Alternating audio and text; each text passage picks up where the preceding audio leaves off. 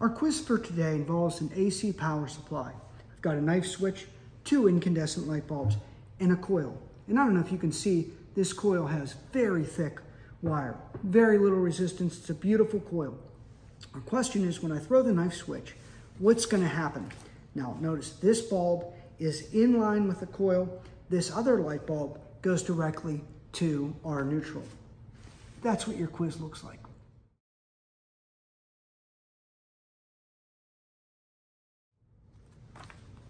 As always, mark your thoughts down and then list your confidence. Typical student responses are that the bulbs will flash on and off, on and off. Not individually, but this bulb will flash on, this bulb will flash off. They think that because of alternating current, and they say that the current alternates back and forth. So many of them will say they're alternating between the bulbs. Others will say one of the bulbs will get brighter because there's a coil. Coils make things brighter. And others will say, well, I wonder if one is going to be dimmer than the other. So those are the typical responses that we get. All right, when we conduct the experiment and throw the knife switch, we see one of the bulbs is lit up, the other one is not at all. But maybe that's because one of the bulbs is burned out. Let's simply switch the leads, flip them. So this one's going to be over with the coil, and the other one will not be. Now I do it again, and you see only one bulb lights up. So what's going on here? It clearly isn't a resistance problem because this coil has very thick wire, almost no resistance at all. But what a coil does have is magnetic field.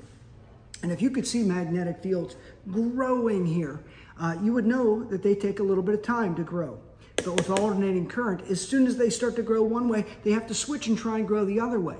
In fact, this process is trying to happen every 60th of a second, and this essentially is going to choke things out. So a big coil like this can be thought of as a choke. On AC, you can literally choke out your current. And I happen to really like this small inductor, and it literally is called a choke. And this one is a really great one. It's a 0.7 Henry choke. So on AC, coils can inhibit your current, and it's not the same thing as resistance. We could call it inductive reactance, and that's going to be part of our impedance. So that's your quiz for today. Thank you for watching another Idealized Science Institute video. We are a nonprofit organization. If you like what you've seen, be sure to like and subscribe. And if you want, leave a comment below. It's helpful to us. If you can financially support us, go to our website and hit the donate button. If you can't, simply by sharing these videos with other teachers and students in your life will be helpful. While at our website, you'll find that we have our Idealized Science Institute book that'll help you engage your students in dialogic discourse. There you'll also find we have a podcast where we break down educational research. We also have long-form lessons. If you're a teacher, you can watch these and go in the very next day and enact these. Along with this, we also have many other resources, including more quick quizzes. So thank you for watching, and we hope to see you in the next one.